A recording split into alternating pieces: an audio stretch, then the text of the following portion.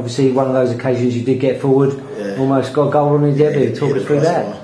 Well, as it laid there, I was trying to open out and go for the far post, and just connected it and just hit the crossbar. I thought it was going to dip in, but it's unfortunate, really. Yeah, and speaking to the manager after the game, he said you're a forward-minded player anyway, so you'd have probably been disappointed not to have hit the target. Yeah, I reckon I should have scored, but hopefully get another chance to prove myself, really. Yeah, and you enjoyed a good pre-season, but obviously since the pre-season finished, you've had to be patient and just get on with your training and work your way into the squad again. In pre-season, I enjoyed my pre-season. It was a good pre-season.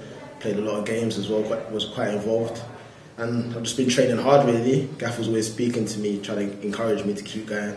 I've just been working hard in training, trying to prove myself what I can do. Yeah, so it's been good. And obviously, you started coming into the club more as an attacking player. I know you played all the positions further forward than that. How have you found it? Sort of the last. I've enjoyed fullback really.